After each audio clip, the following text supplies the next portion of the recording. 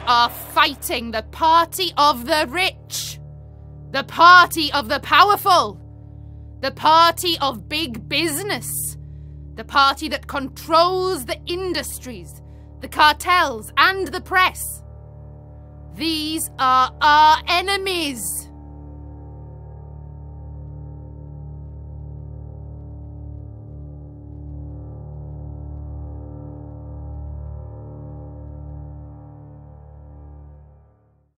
Well, working at Jarrow Library, working with school children from Jarrow on the Jarrow Crusade. It's the 80th anniversary, and I think it's really important that the children today know something of the times, something of what it meant to Jarrow at the time to walk to London and why.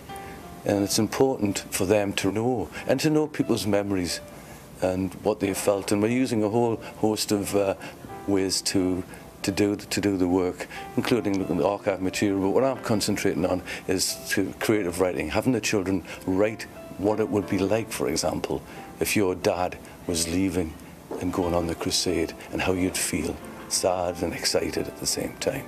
So it's important work about Jarrow. We're working with Jarrow Cross School and St Bede's School to look at the 1911 census on the computers, to find out where the Jarrow Crusaders lived in 1911 and to find out about their family backgrounds, see if they came from Jarrow, and to look at how many people lived in the houses and how many rooms the houses had, so you build up a picture of what it was like for them in the early parts of their life. I think for the children, hopefully it helps them build up a picture of who the marchers were and what Jarrow was like. And also, hopefully, it helps them to learn how to do historical research and to start finding out about the past.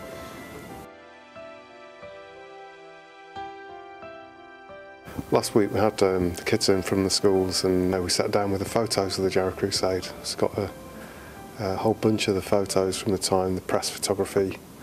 We sat down and we looked at the kinds of things that appeared in the newspapers. We tried to decode what was going on. So if they were screwing potatoes and peeling potatoes for the food, if they're marching with a harmonica band, the ground sheets that they had across their shoulders that then became capes when it's raining, they used to put down on the floor if it was wet, their caps, their badges, the dog, all sorts of things that are going on in the march. They could understand what the crusade was. They walked past the mural and the sculptures and the plaques to the crusade, and bits of the town are named after the march, and it really brought it to life for them. They understood what it was really about.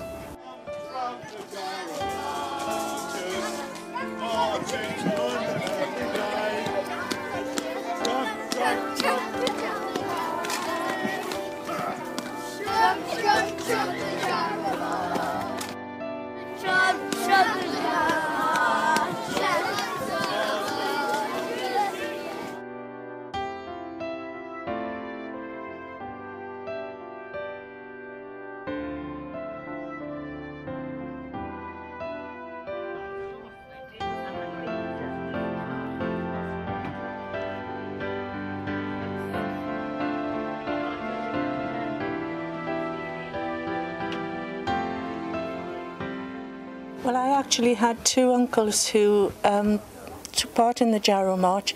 One of them was Edward Stead from Derby Street in Jarrow, and the other one was Sammy Needham. He lived in Ferry Street at the time.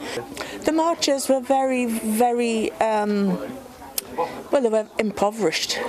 As you see, looking at Sammy Needham's picture there, the high cheekbones, he was emaciated. And you can see how impoverished they were. They were doing it for a cause, but they were very, very brave in doing so, because I just don't know where they found the strength from, but they certainly did have the determination. They didn't want anything free. They were prepared to work for it, because we had industries here on the Tyne, steel making, shipbuilding, and they wanted to be able to get on with that. So they weren't asking for anything free. They wanted employment, but paid employment to feed their families. Sammy was known as the man with the dog because Paddy the dog joined the march in Jarrow. I suspect he thought he'd get better fed there than he would at home. But the idea was that they would drop Paddy off somewhere 5 miles or so down the line and somebody would bring him home. But Paddy decided he wanted to stay. Now, when they all got back to Jarrow after the march, everybody owned Paddy. Well, I was told about the Jarrow March by my grandmother and my mother. It was my grandfather, Luke Macaulay. He would have been 33-year-old when he went on the Jarrow March. He lived in 20 Cambrian Street, Jarrow. I mean, we're all very proud of it because they went on this march. They wanted a right to a decent job. And I'm very, very proud of them and the 200 men that went along with them on this march. When you look back on the 1936 Jarrow Crusade, and your father was involved in the making of the petition box, and your uncle actually took part in the crusade.